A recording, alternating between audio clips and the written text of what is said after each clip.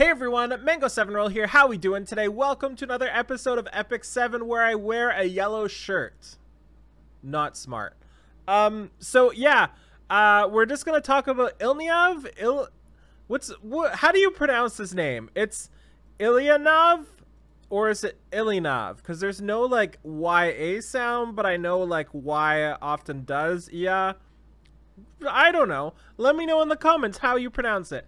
Anyway, we're going to talk about Ilynav, and that's pretty much it, I think. Kind of a should you pull, because there's a lot of stuff in the future coming very soon. They promised it has to be happening now. So let's just take a look at Ilynav first. And obviously, she's somebody we've been waiting for a while. I think, me personally, I wasn't too excited for her. I'm not really a big fan of the characters that are pretty obviously just like, okay, what can we tack this set of boobs onto? Which isn't my favorite, but after seeing her animations and stuff, I really love the craziness in her eyes, and now that we know she's voiced by Cristina Valenzuela, it makes me even happier because she's awesome, and it fits this personality too, which is great. So let's take a look at her skills here. I haven't refreshed myself on them in a little bit. So let's see if we can make this a little bigger too. Does this help? So attacks the enemy with a spear, damage dealt proportion to the caster's max HP. When it's used, if it wasn't triggered by a dual attack, has a 50% chance to use punish instead of rush. And of course it does not trigger a dual attack. One thing I would like on this is if it did trigger a dual attack sometimes, but obviously not when you use punish instead of rush. That would be pretty cool. So this is just going to kind of depend on how much damage this does. I have a feeling punish is going to do quite a bit of damage, right? Because there's no debuff on skill 1.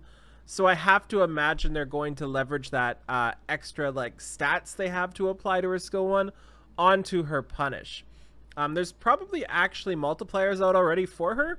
So maybe I'm right or wrong there. Somebody can tell me, of course. And of course, punish here attacks and pierces the enemy, inflicting injuries. Everybody kind of cried a little bit when we saw this. And it also increases the defense of the caster for 2 turns. That is very important. And damage proportionate to max HP and severity of injuries, max up to 20%.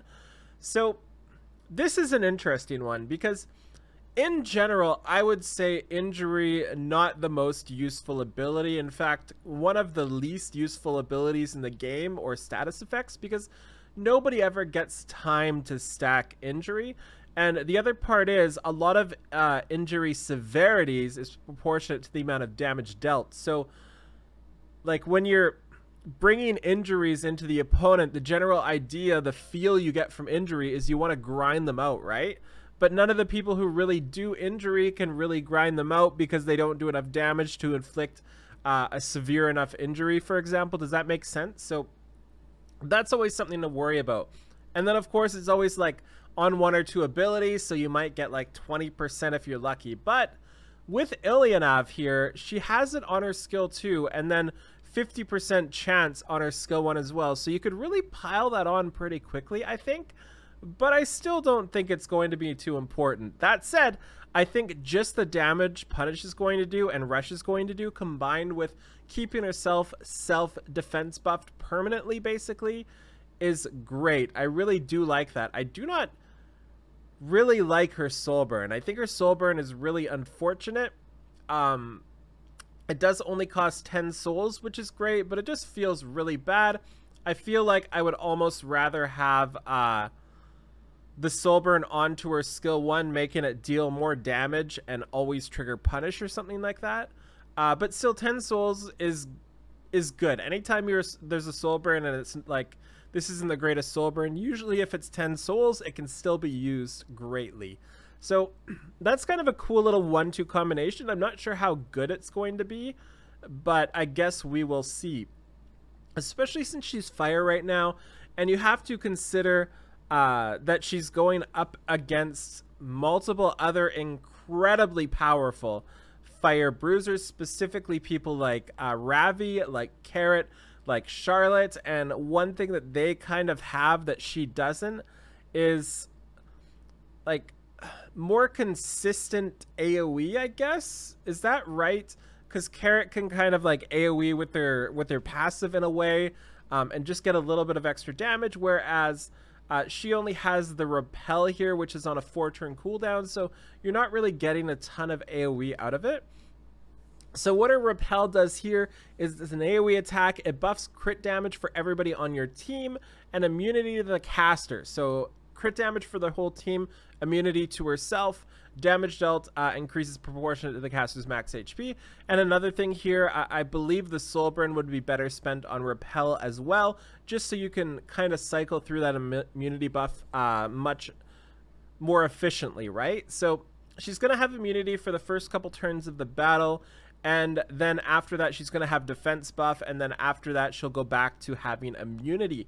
So this is kind of an interesting kit. I think it's going to be pretty good, but I just don't know where. I feel like it's slotting herself into the same fire type bruiser that we already have a bunch of, and at the same time I feel like the others are going to kill you and she's going to injure you. So I'm not quite sure. This is one of those ones that I really think I need to try out and test.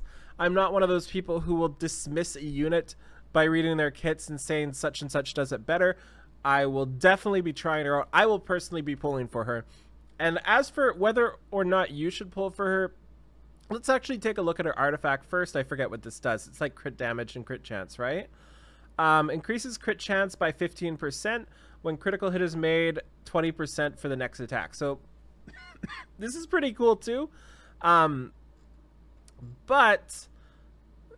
it's kind of weird that, I mean, I guess you get that 15% crit chance right off the bat, and I like to see what the artifact would do on the character that comes out with it, right? So for her kit, she's going to have that 15% crit right off the bat, and I believe she's one of the ones with self-crit imprint as well, right? And she had like obnoxiously high base crit, so she had like, is she who I'm thinking about with like 59% crit base with the artifact? I think it was her. Either way, she's gonna get the base crit from her repel, and then from that point on, both rush and punish will proc her artifact. And that's pretty cool because you can punish somebody and then it will increase the damage of your rush coming up next, but you could also rush into punish and do even more damage that way. And you could also, on top of that, continuously proc it, right? Because I don't think it's not determinant on how many turns you have, or turns between. So you can rush, do extra damage, proc it, then punish, do extra damage, proc it. So it's just like consistent extra damage. It just doesn't work on the first turn. And the other thing I want to kind of talk about too is her comparison to Charles. So if you think about these two skill sets, they're actually kind of similar to Charles, right? Specifically the 1-2 here. And the thing is with Charles, he 1-2s and uses both at once. And on top of that, he can dispel. So is the dispel better than the injury? I think so personally. So that's another thing you need to kind of consider. Take a look at where Charles is sitting, and Charles doesn't have as much competition, I think. So kind of interesting. So whether or not you should summon, I personally really like the artifact. I think it's really unique, and somebody will use it somewhere. Even if it's not her, it'll be great somewhere. The other thing I like about this as well is her design.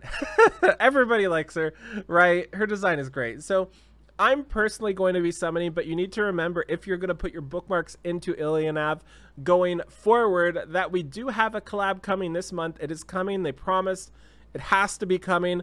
I would expect a collab reveal to be happening on the 9th or the 23rd. So whatever you do, if you're worried about your bookmarks, if you're worried you're not going to have enough for everything, just make sure that you don't go nuts on this character until you wait a little bit. Wait until next week's stream, see what happens, and go from there.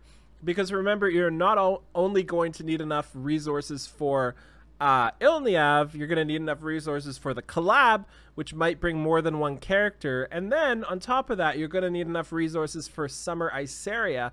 And they might even like slap another one on there, right? They might have Araminta with a swimsuit and Super Soaker waiting for us. So be careful is all I'm saying, and wait before pulling day one is always the answer. So as for everything else, that's pretty much it, to be honest. There are some other things. Maybe there's like a powder shop change or something. No, there's Mort. They're really releasing Mort again. But yeah, this person has a really good point here. One of the best animations under skill 3, best skill 2 animation. I do agree with that, I think. Yeah, so I'm really excited. Anyways, thank you so much for watching. Let me know if you're going to be summoning for Ilynav in the comments below, and I'll talk to y'all later. Have a great day. Bye, everybody.